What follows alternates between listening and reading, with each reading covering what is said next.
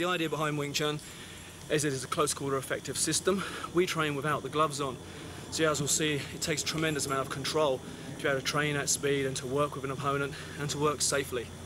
One of the prime aspects of training in any martial art is respect, and obviously you can't train hard with a person that has no respect for your health, or if you don't respect their health. They come to you healthy, they want to leave healthier and they want to leave more skillful. You're also going to be seeing an example of one of our gradings. You'll see Steve Hazel of our Maidstone branch going for intermediate level grading. In this grading, what we're doing is concentrating on the basic hand skills. In Wing Chun, you may well have heard of the method of training called Chi Sao, and you may obviously, everyone knows of sparring. But a lot of people try to spar and they train for years and years in sparring. They find it very hard to improve and they come to brick walls. Well, in Wing Chun we have our forms, like every other style has cards and patterns, and then we have Chi Sao, and this is our link between our forms and our free sparring. What we're trying to do is develop a training program which we hope is modern, objective and sensible, and is going to be very progressive as well. And what we're finding is that we're developing students' ability to see shapes, see techniques, recognise on which gait, in which position they are relative to their opponent. From that kind of position, they can then try to transfer this across to sparring. So in this third level grading that you see today, you'll see the elements that we're trying to take across into sparring. So what we're trying to do is have these weapons, take these tools. There is no point in getting into a fight if you've got nothing to fight with or something to fight for. At the end of the day, somebody will fight with no ability if they've got something to fight for. But it's far better to go into a situation now you've got something to fight with too. And this is a very important aspect of martial art training. Part of the philosophy of training is that you always remain common sense and always remain true to yourself in that respect. The other thing you're going to be seeing is just a little bit of body conditioning, because at the end of the day, if you're not fit, then you're not fit enough to run away from that fight, let alone face that situation. And I think you have to be objective and sensible and realise that in any situation, if you couldn't deal with that, then you should have got away. And no matter how much training you got, you'll always try to get away. You are human, you can make a mistake. You make a mistake in a fight, it's a painful process. You make a mistake in your everyday life, we can live with it, we can get over it. In a fighting situation, you may not. So you always have this objectivity and this sensibility when you face and confront a situation. Always try to get yourself away from it. But bar that, you also have to understand that these mistakes may not be to the fact that you actually get beaten, but you may well get hit. You'll limit the danger to your head. Nobody can train their brain. You can only train the common sense of your brain, the intelligence. You can't train your brain to take power. So all we do is we condition the body, we condition the back, we condition the arms, we condition the neck. The areas that are likely to get struck. At all costs you protect your head. So you'll see these kind of elements. They're not full power, not complete total power. We do train with bare fists onto the body too, because that's what you're going to be confronting. You're also going to see some shadow sparring. In the shadow sparring, what you're trying to do is just let your imagination go wild. If you're looking at modern training techniques, we call it visualization. So in modern psychology, modern sports sciences and such like, in sports psychology, they'll be referring to something called visualization. Visualization to me is an intellectualized way of saying imagination.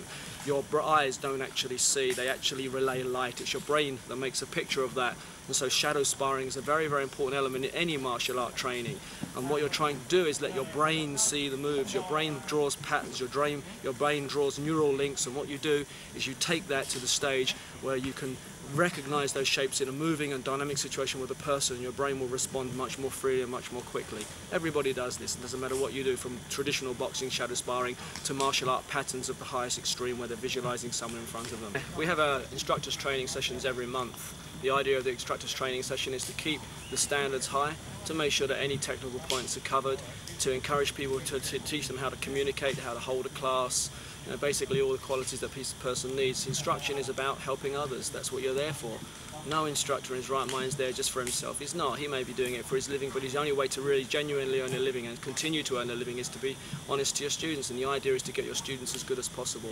My dream is to make my students better than myself, of course. Every instructor, any coach in any field would want that. At the end of the day, they're very talented. You've seen my senior student, Mark Phillips, just basically giving me a hard session against this tree here. You've seen him sparring with me and working with me. He's a very talented martial art, amazing martial art control.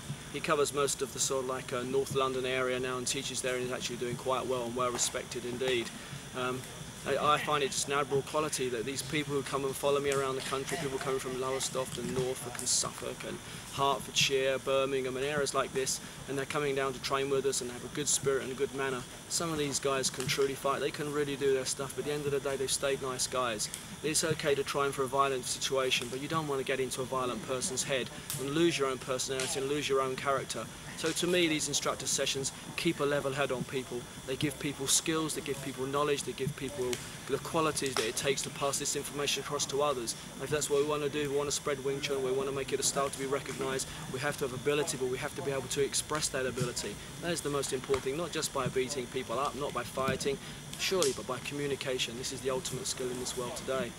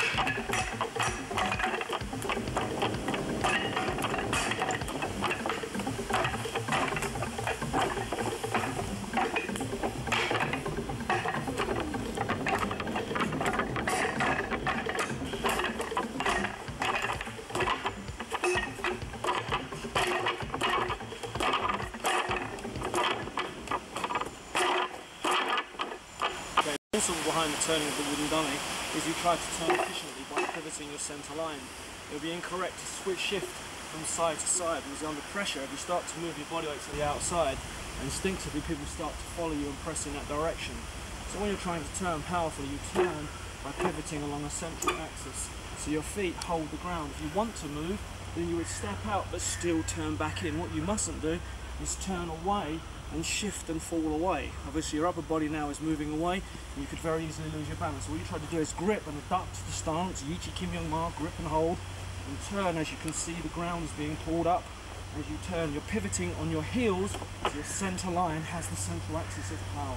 So if I was to shift and turn and lean away, then of course I get away from my opponent, but the problem is if he presses with any pressure at a diagonal, he can knock me off balance too easily. So the idea is to turn in, not to lean away. If I want to move away, I'll use my legs and not my upper body, so I'll step and turn and deliver the power back in. This will give me the distance and also the ability to turn powerfully back into my opponent. So when you're turning, hold and grip the stance. When you want to move, move efficiently by pulling, adducting, and we can start to move and pull, moving powerfully around the leg and strongly. So then we start to have footwork coming at angles. There are a few different angles in between this. So you'll be 45, straight, move, 45 again. Learning to use the dummy. The dummy's arms are angled away from you, so if you get the angle wrong, you'll actually be pushed off balance. So you're encouraged to move correctly to the appropriate angle on a wooden dummy. Foot should always go into the lead leg and actually be pressing. So you have a strong bridge onto your opponent.